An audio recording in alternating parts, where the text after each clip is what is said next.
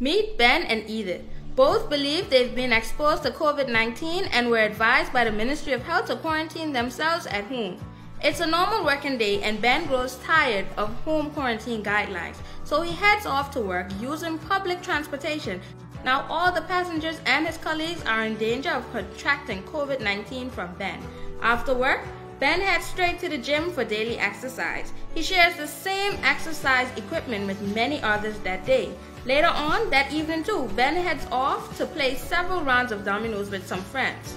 By breaking the quarantine rules, Ben has endangered the lives of the passengers, his co-workers, members of his gym, and his friends with whom he played dominoes. By contrast, Edith practices social distancing. She works from home every day and in the evening, she video chats with her family and friends to stay connected.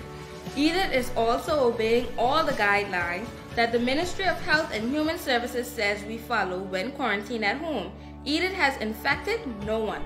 Let's all do our part and practice physical social distancing by avoiding unnecessary travels and staying home from large groups of people, including our families and friends.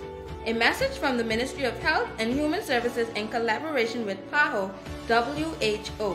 For more information, visit our website gov.tc/moh/coronavirus or visit our Facebook, Instagram, or Twitter pages.